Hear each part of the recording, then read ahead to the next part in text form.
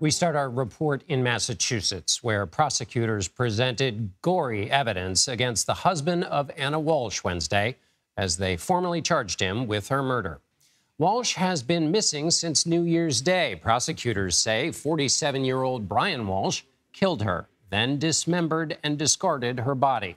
Police have not found her remains, but they've found other signs of what they say happened. Nancy Chen is in Boston with the latest.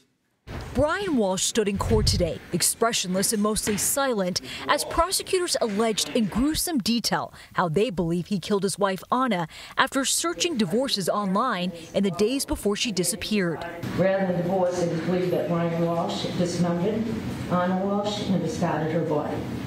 Walshe told investigators Ana Walshe, a 39-year-old mother of 3, took a car to the airport around 6 a.m. New Year's Day, but prosecutors say there's no record of that ride. Instead, they say blood and knives were found in the couple's basement, and that just hours after Ana Walshe was last seen, Brian Walshe made a series of chilling Google searches on his son's iPad, including 10 ways to dispose of a dead body if you ever needed to.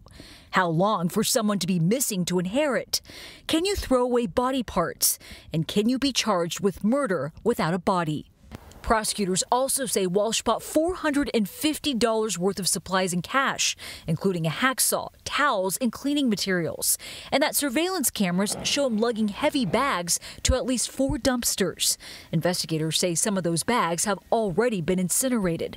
They have not found a body. Prosecutors say they did find bags containing towels, a hacksaw, Ana Walshe's COVID-19 vaccine card, and the purse and boots she was last seen wearing, as well as DNA from both Ana and Brian Walshe.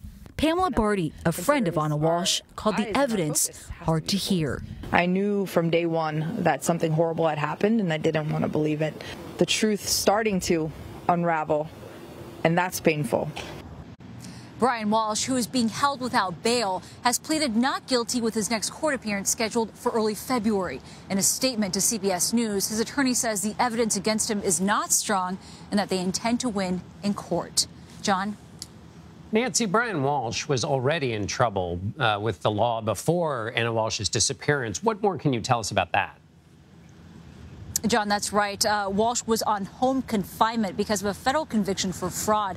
Prosecutors say that he both sold and stole real and fake Andy Warhol paintings and that he had violated the terms of that home confinement for being out after curfew. Nancy Chen in Boston. Thank you, Nancy.